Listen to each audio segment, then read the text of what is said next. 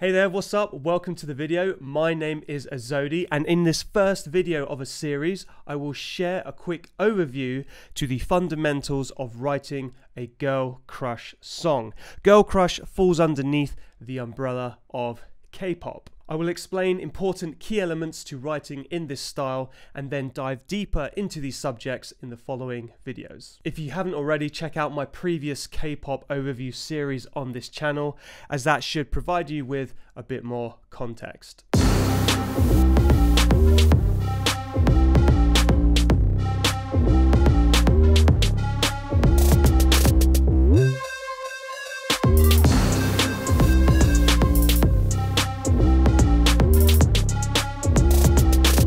It's hard to say when the exact concept of girl crush arrived in Korea, but it can be roughly traced back to the 1990s with the pop singer Lee Sung-eun. The concept became much more developed during the second generation of K-pop, which was the mid-noughties to the early 10s, particularly through groups such as 21, 4 Minute, Miss A, Brown Eyed Girls, and Effects. Although all 5 girl groups had wildly different discographies, they each managed to package an aspirational version of womanhood. Still, a song will hardly qualify for this girl crush label if it sounds too bubblegum pop or cute. But ultimately, girl crush concepts amount to more abstract ideas of relatability, aspiration, and female empowerment. Today, some of the biggest groups you can hear are Blackpink, ITZY, aespa, and Everglow. So to kick off with, one major tip is to know what emotion to convey in the production. As the producer, we want to create the emotions and feelings of attitude, grit, and ferocity. If we get it right, we can create that emotional response in our listeners of, hype, excitement, and energy. Something I was always taught is, when in doubt, hype it up. The reason for this generally is hype tracks create A-sides or lead singles. This is good as it means it will have a music video created and it will get aired across more platforms on and offline, which ultimately will lead to more awareness of the song, more revenue, and more reputation as a writer. The majority of girl crush songs are written in a minor key, with the occasional major song, or at the very least, you would get a major keyed section within a minor keyed song.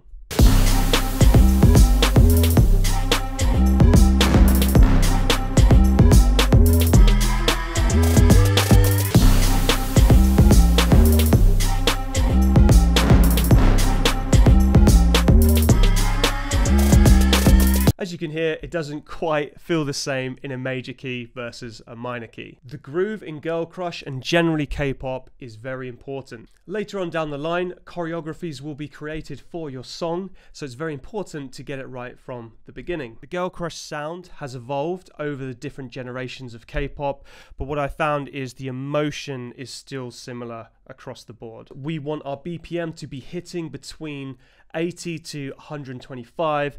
If you want to go over 125, try to make it halftime. If we start to go too fast with the BPM, it's going to get harder and harder to create the choreography later on down the line. Something I always implement is, whenever a section repeats, it's always good to introduce a new element to keep it interesting.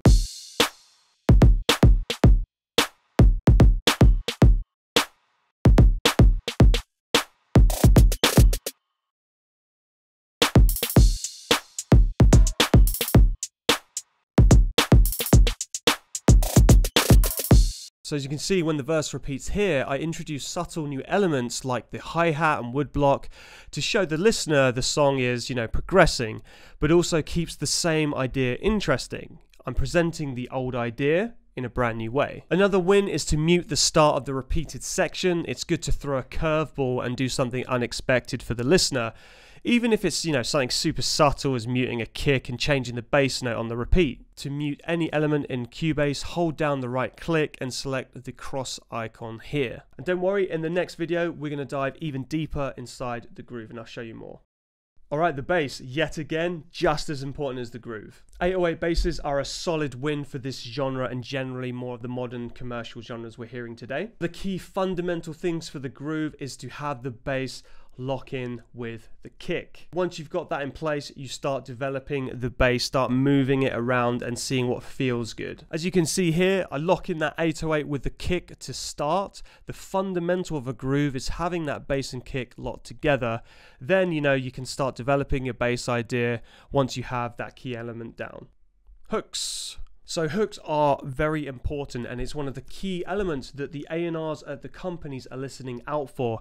They want to be able to hold on to some sort of musical element and remember it after the first listen. This is really important to get right with hooks. What we want with the hook is something simple, repetitive, catchy, easy to remember. The way that we deliver that melody is through presets and samples that sound quirky, innovative, and different, as they really help deliver that melody in an interesting way. We want to be able to choose a preset that is fitting the ecosystem of the track, and we want something that feels good and feels like it belongs there. So what I've done is I've got this hook melody with a very vanilla preset, like a piano. Have a listen.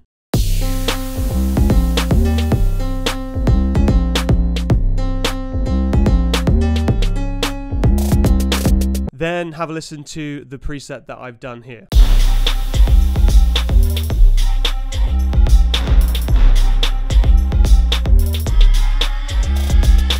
So something else we need to be careful or mindful of is these hooks tend to occupy the same sort of range as the lead vocal, and in most, if not all, commercial genres, it's all about the vocal. So we're going to have to make a few sacrifices with the hook regarding EQ, volume, and not to mention if we make it too present and forward in the mix, the top line is going to struggle to create a vocal melody, and they're going to find it kind of interfering as well. And there you have it, a quick overview of writing the fundamentals to a girl crush song. And in the following videos, we're going to dive deeper into these subjects. If you are a singer or artist who wants that K-pop inspired sound for your own music, please get in touch via the website link below and we can talk. Thanks so much for watching. I hope you learned something cool. And if you would like more videos like this one, hit subscribe to Cubase's channel.